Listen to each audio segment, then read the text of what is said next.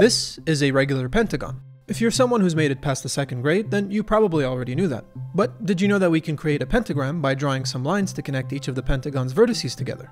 Okay, fine, maybe you did know that too. You know what? I have a better one for you. If we shade in the pentagram, which gives us a star, then how does the area of the pentagon compare to the area of the star? That is, what is the exact ratio of the areas of these respective shapes? On the surface, this question is a seemingly simple one, but as we'll soon find out, not only is the solution far from simple, but we'll also discover an unexpected property about these shapes that will help us solve the problem. Now, for those seeking a slightly easier version of this problem, try proving whether the area of the pentagon is more than twice, less than twice, or exactly twice the area of the star. And keep in mind that you can answer this without having to do any tedious calculations. Okay, here's your chance to pause the video if you'd like to take the time to try the problem out for yourself before we go through it together.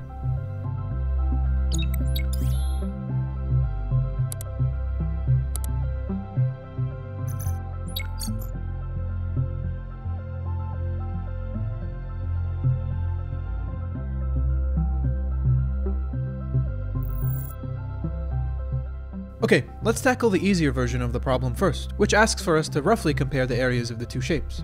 Let's begin by labeling some points here, with O marking the center of both the pentagon and the star. The first thing to notice is that the area of the star is just 5 times the area of the quadrilateral ACOD.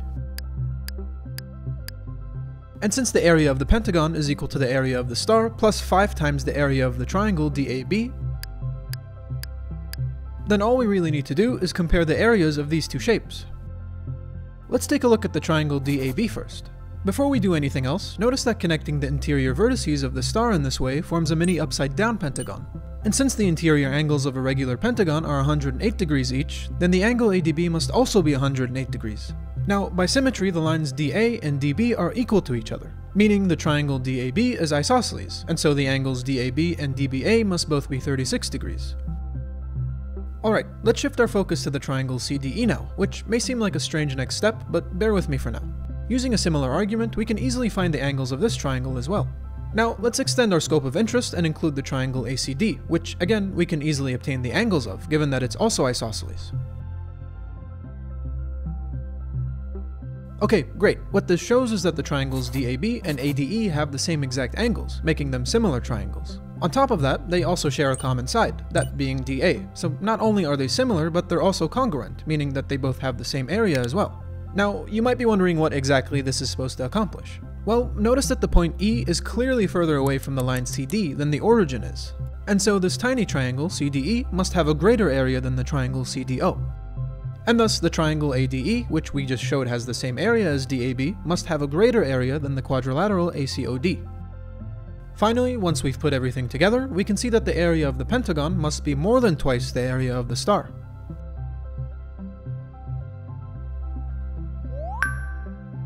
Okay, cool. Now we get to the fun part. Let's see if we can calculate the exact ratio between these two areas. And we might as well start off with the pentagon. As you can see, we're already faced with a problem here, since we don't have any dimensions to go off of to help us determine the pentagon's area. But luckily for us, ratios of areas stay proportional, and so we can assign our own dimension here as long as we stay consistent with it. So, for the sake of convenience, let's set the side length of the pentagon be 1 unit long. Using the formula for the area of a pentagon, which admittedly is an ugly one, we can obtain the area we're looking for without much trouble. Alright, that wasn't too bad. As for the area of the star, we might want to consider breaking it up into smaller pieces first. Once we figure out the areas of these shapes, we can just combine them together and be done with it. But, of course, that's easier said than done. Let's bring back the pentagon, given that it has a reference dimension that we can use. Now, let's see if we can find the length of this line, which we'll denote by x. Notice that knowing this length would help us figure out the length of the legs of the isosceles triangles and the side length of the smaller pentagon. Okay, now let's draw another line with length x to create an isosceles triangle with base length 1. We already know that this angle up here is 36 degrees, so the other two must be 72 degrees.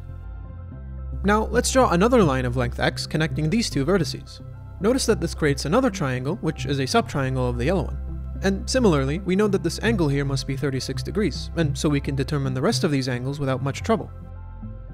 And this is where things get interesting. We just created 3 different isosceles triangles. And what's something we know about isosceles triangles? Well, their legs must both be of the same length. So, since the leg of this triangle is 1 unit long, then this length must also be 1 unit long. And as a result, this length must also be 1 unit long. Thus, this length here must be x minus 1. Okay, cool. Now, something else you might have noticed is that these two triangles share the same angle measurements, and so they must be similar triangles, which means that the ratio of their side lengths must be equal. Or, in other words, x over 1 must be equal to 1 over x minus 1. And after some simplifying, we get the following equation. This equation only has one positive real root, and that's 1 plus root 5 over 2. If this at all looks familiar to you, it's because you've probably seen it before, maybe as phi instead of x. Yep, this is exactly the formula for the golden ratio. Some of you might be surprised to see this pop up here, given that you might have been made aware of the golden ratio through the visualization of the Fibonacci sequence. But in reality, the golden ratio is deeply rooted in geometry, with mentions of this magical number dating all the way back to 300 BCE in Euclid's Elements. Okay, let's get back on track before we get too carried away. We just showed that the length of this line is equal to phi, while the length of the base of this purple triangle is phi minus 1.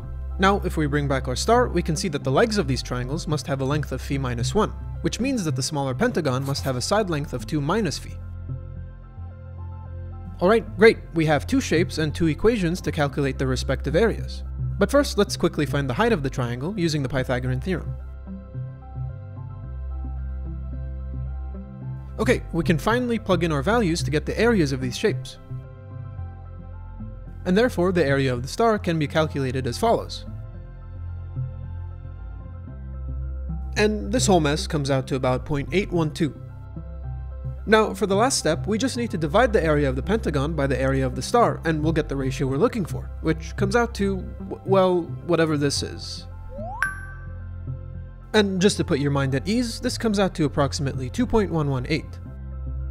Alright, here's a similar question for you to think about. If we start off with a hexagon as opposed to a pentagon this time, and again inscribe a star within it in a similar fashion, then what is the exact ratio between the area of the hexagon and the area of the star? I'd love to hear your thoughts and ideas in the comments below. And if you enjoyed the video, don't forget to leave a like, it really helps the channel out. And while you're at it, subscribe for the many more math puzzles coming very soon.